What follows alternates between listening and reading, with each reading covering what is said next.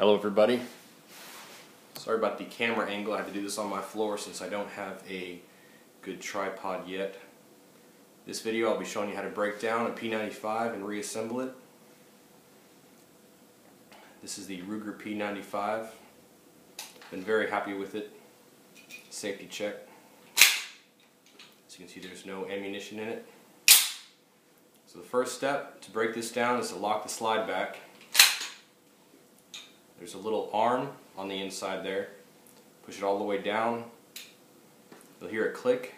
It'll lock in place. Now as you slide the slide back, I'll be pushing on this button here. Looks like a button, but it's really part of the slide lock arm.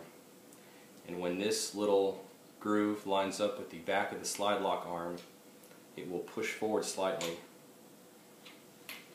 So you popped out a little bit,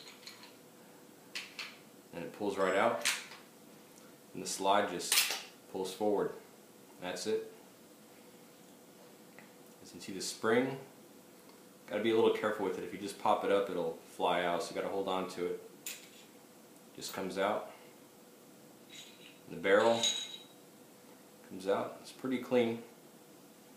Cleaned it yesterday. I put about 200 rounds through it before it started jamming.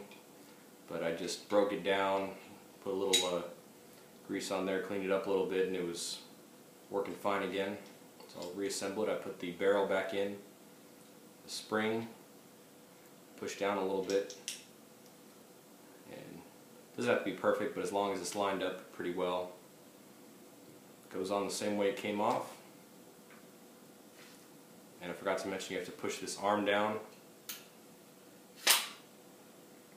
This part's a little tricky, but the slide lock arm, you have to push it in as you're pulling it back to get it lined up with that groove again. And that's it. Ready to fire.